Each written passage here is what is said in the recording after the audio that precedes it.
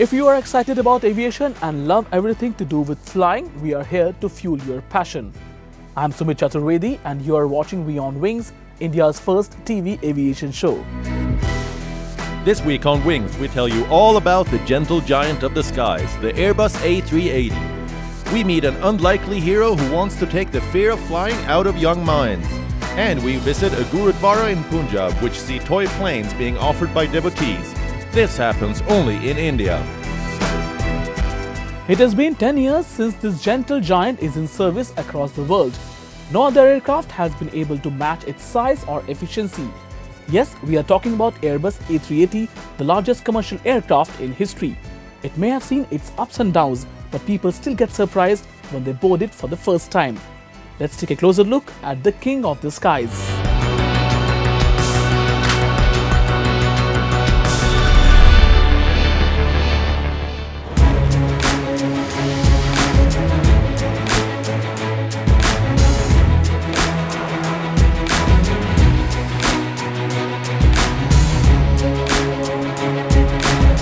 It is said that there was a world before the Airbus A380 and there is a world after the Airbus A380.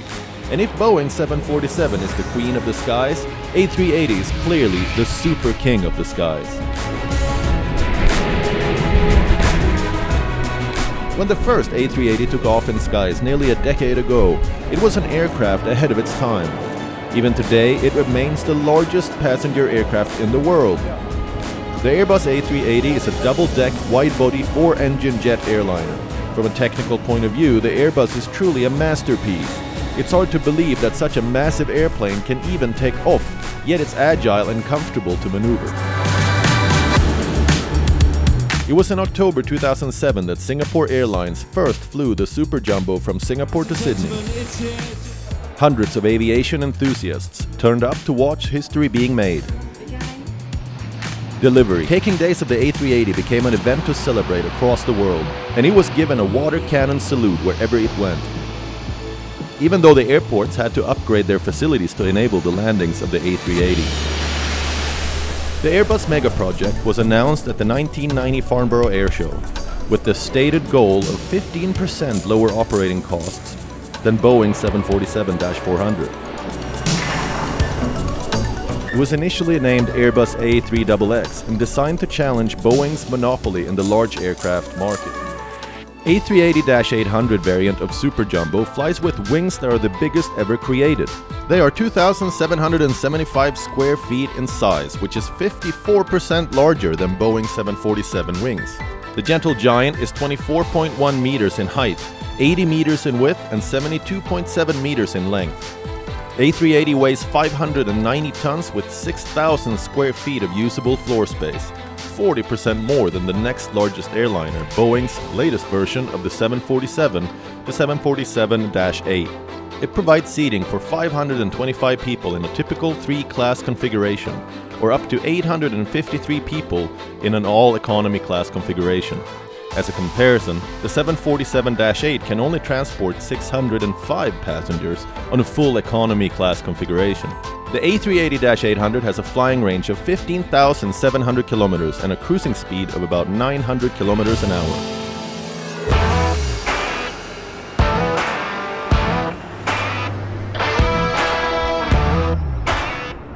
Like other aircraft, the A380 is also divided into 3 main seating configurations. The main deck of this Super Jumbo is completely dedicated to the economy class. There are 407 standard seats, and all of them are equipped with a wider touchscreen entertainment system. The business class is located on the upper deck together with the first class. All 76 seats convert into a flat bed measuring 79 inches, just with a simple touch of a button. There are a few onboard bars and it has spacious working and seating spaces. Emirates offers 14 individual suites for its prestigious passengers, which also comes with a spa. The passengers can enjoy a hot water shower on board, a rather refreshing experience after a 10-hour flight. And your very own suite comes with everything you need. The cabin has features to reduce traveler fatigue, such as a quieter interior and higher pressurization, which leads to 50% less cabin noise. Compared to Boeing 747-400, it has 50% more cabin area, larger windows, bigger overhead bins, and 2 feet extra headroom. The seating operations range from 3-room 130 square foot residence seats in first class to 11 across in the economy class. The economy seats are about 20 inches in width. The A380's upper and lower decks are connected by 2 stairways wide enough to accommodate 2 passengers side by side. The much-loved A380 comes with a list price of a whopping $433 million. One of the reasons why airlines have to think twice before ordering the King of the Skies. There are some people who dare to dream, however impossible their dreams may be. We bring you an inspiring story of a retired aircraft engineer who wanted underprivileged children to experience flying. He fulfilled his dream by using his life savings to open an aviation school. A school with a twist. Let's meet B.C. Gupta.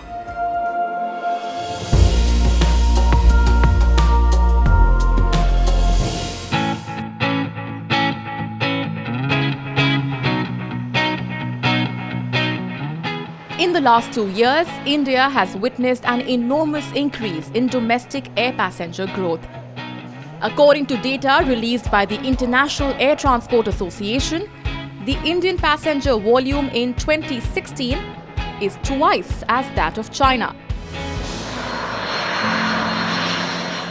However, air travel is still a luxury for many.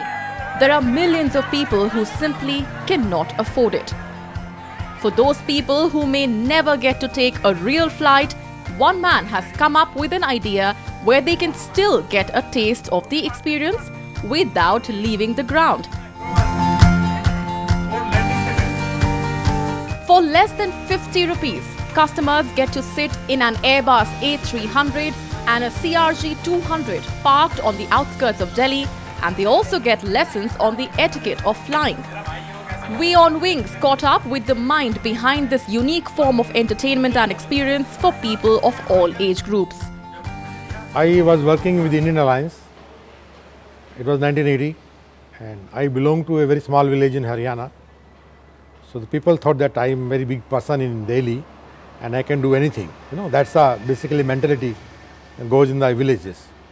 So they wanted to see the aircraft, and due to high security area in Delhi capital, it was not possible to take them in.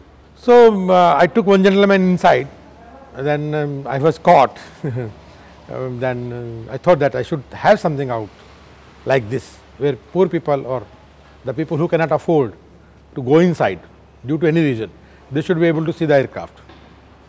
So that was the idea behind bringing this aircraft out of the airport, security area. Well, it was difficult to transport the aircraft, big aircraft, because it was 172 feet, span and 172 foot length, So in height, it is basically dia 18 feet and the height is around 57, 60 feet. So it was not possible.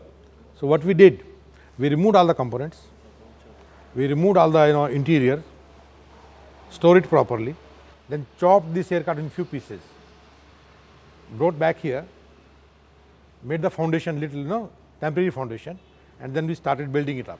So we joined everything back. It was joined properly so that you cannot, see that it is not one piece.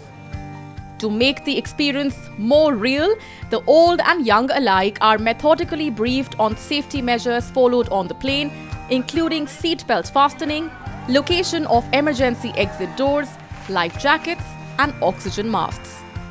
I flew a lot when I was working with the different airlines, and I used to see the behavior of the people, the passengers. And when open sky policy came in India, so a lot of people, they started flying in the aircraft. These days it is very common, I should say that.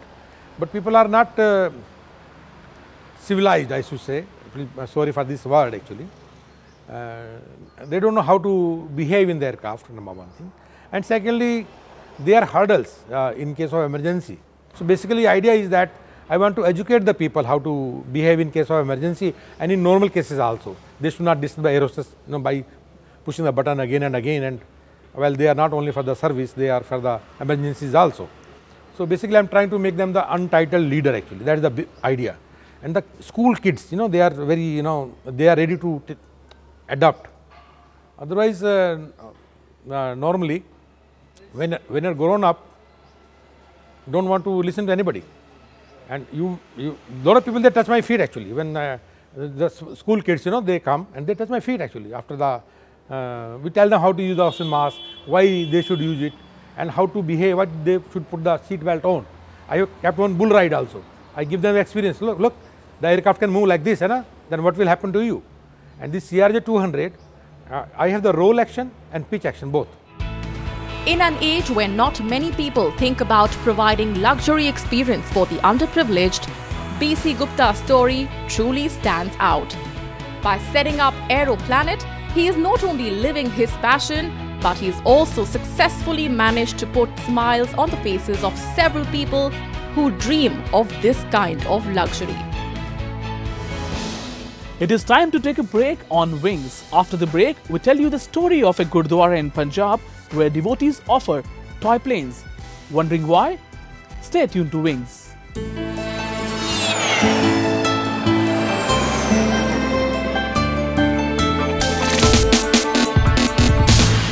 WION Wings. They are complicated and they change by the nation. Getting a visa is a time-consuming process. You have to fill the form, visit the consulate and even rely on your luck. Next up, we bring you story of a Gurdwara in Punjab where people come in thousands to seek blessings for a visa. What's more, they make a very unusual offering. Take a look.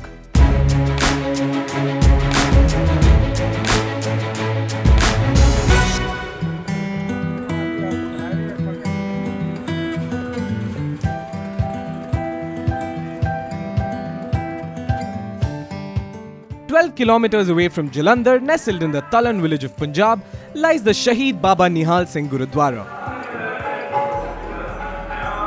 Though the shrine may look like any other place of Sikh worship, what makes it of interest is the fact that it has gained popularity for being the Hawai Jahaz Gurudwara.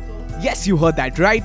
It may sound bizarre, but people believe that if you wish to go abroad, offering prayers along with a toy aeroplane will make that wish come true.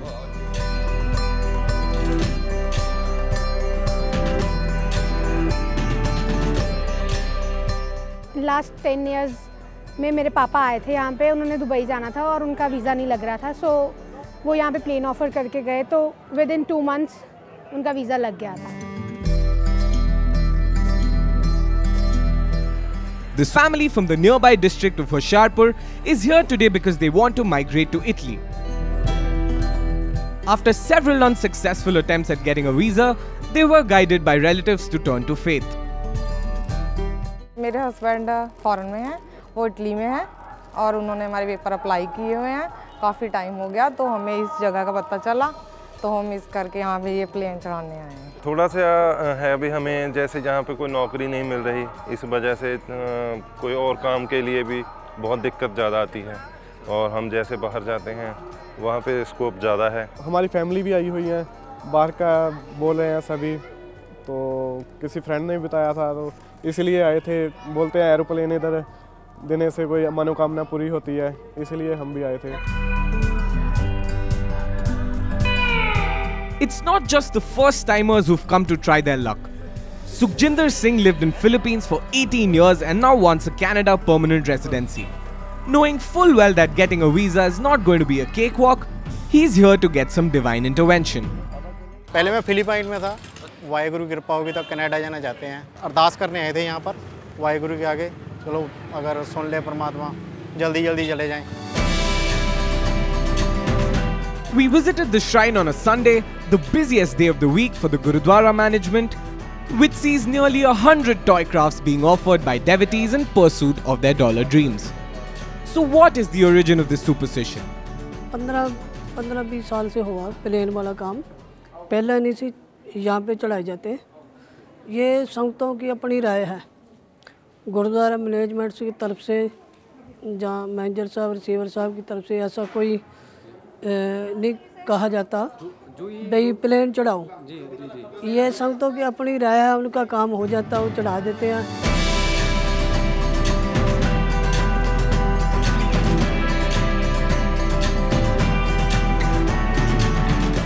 For the shopkeepers here, it's an added business opportunity, as these miniature planes are the first to fly off the shelves.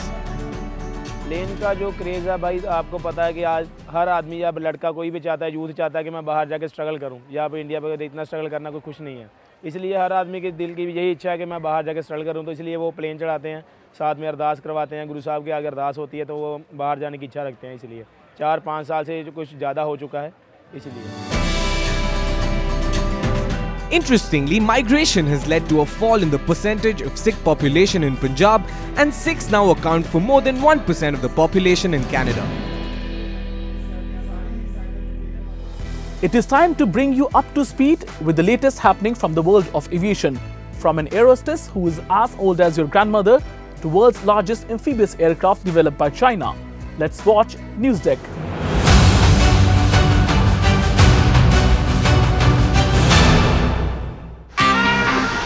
The profession of flight attendants is often said to be age discriminatory, but not for Beth Nash, an 81-year-old with American Airlines.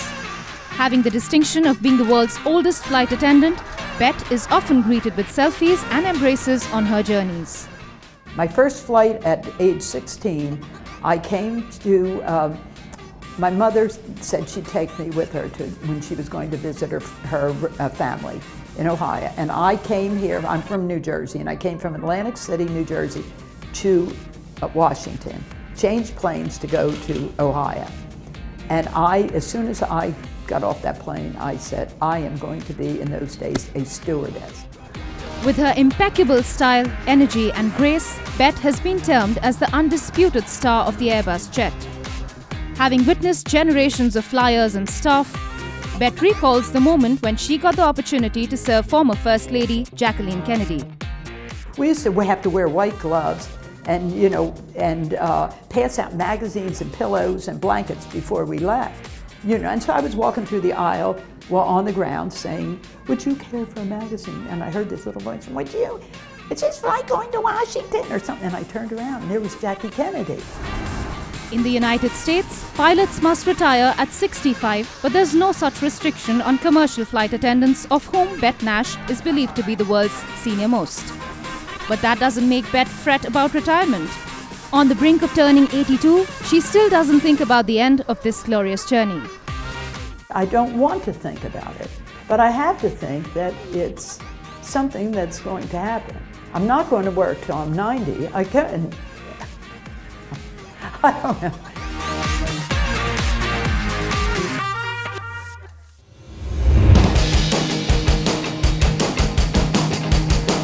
The AJ600 is the world's largest amphibious aircraft. It's nearly the size of a Boeing 737, and it's a product of Chinese aerospace design and engineering. The other day it flew for the first time, taking off from an airfield in southern China's Guangdong province, carrying out various tests before returning to a smooth landing 1 hour later. Typically, Chinese media waxed eloquent about its uses, with Xinhua describing it as, quote, protector spirit of the sea, islands and reefs, unquote. The reference was not unintended. The AJ600 will be able to cover the entire South China Sea region, where Beijing has put up artificial islands and deployed anti-aircraft barriers on them. Let's take a closer look at this aircraft. The plane is nearly 40 meters or 131 feet long and has a wingspan of about 39 meters or 128 feet. It weighs more than 53 tons and is powered by 4 turboprop engines. It can carry 50 people during maritime search and rescue missions and can be used to fight fires too. It can scoop up and spray 12 metric tons of water in 20 seconds. The AJ600 can fly up to 4,500 kilometers. Although still in the research and development phase, 17 orders for the aircraft have already been placed by Chinese government departments and private firms. The company, which took 8 years to design and build the aircraft, is the Aviation Industry Corporation of China, a state-run behemoth which on its website says it has developed a number of high-performance, multi-purpose jet fighters, helicopters, trainer jets, unmanned aerial vehicles, transport aircraft and so on. AVIC is a fairly recent creation dating back to 1997, but in 20 years figures on Forbes' Global 500 list of the world's top corporations. Comparatively, Hindustan Aeronautics is more than 50 years old but remains a minnow in global aviation. Food for thought for all of us.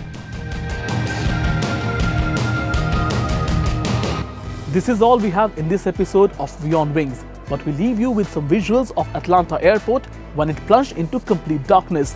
There was a power shutdown, but passengers were delighted when it was restored. Take care and fly safe.